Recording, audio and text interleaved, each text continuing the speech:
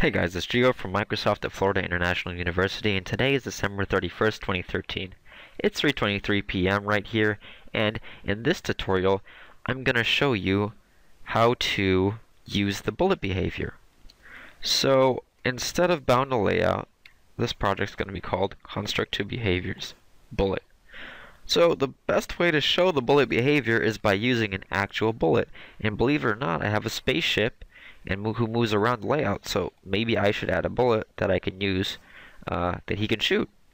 So let's add our bullet, right? And I'm gonna resize this bullet to something small like 20 by 20 because that's a cool size to make a bullet, and I'm gonna just paint it. But you know what, 20 by 20 is a little much. Like, let me make it 20 by 15. Maybe that's cooler. Perfect.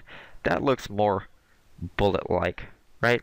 So here's my bullet, and I'm going to move him here just so he doesn't, get shown in the screen, because the second the game starts, a bullet that's spawned will start moving in that direction. So I just took him out of the screen peripheral so you don't see him when he spawns.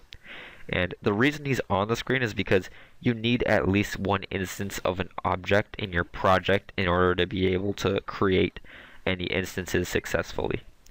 So let me go to the bullet behavior and add it. So this is as simple as adding the bound to layout. You just scroll down to movements, you add bullet, and it has a ton of properties here on the left, and we just modify those.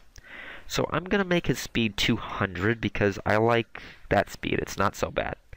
And the set angle basically rotates your object accordingly depending on which direction you're facing. So since I'm facing the right, I don't have to worry about the set angle. But if I were to try to change the direction it's going in or do anything tricky, I may want to take it off because it can get out of hand. So now I have my bullet, and I'll run the project just to show you what happens with him. But I'm going to take it a step further than that and show you guys even something cooler. So, okay, you see our bullet? He's moving like that. Perfect, right? So he behaves the way we want. Maybe we want to make him a little bit faster, like 300 would be a little cooler than that. So let's drag this up again so it doesn't just do what it did last time.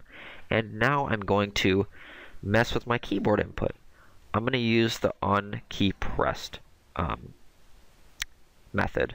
Well, on key pressed event. And I'm going to check if I press the space bar.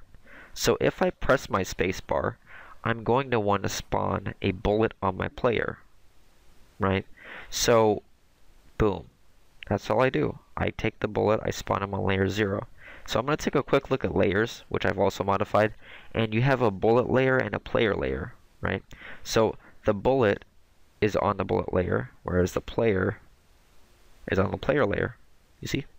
And the bullet layer is lower in priority than the player layer, which means when I spawn a bullet on that layer, I'm going to see the player still. Like, if these guys overlap, I'm going to see the player instead of seeing the bullet.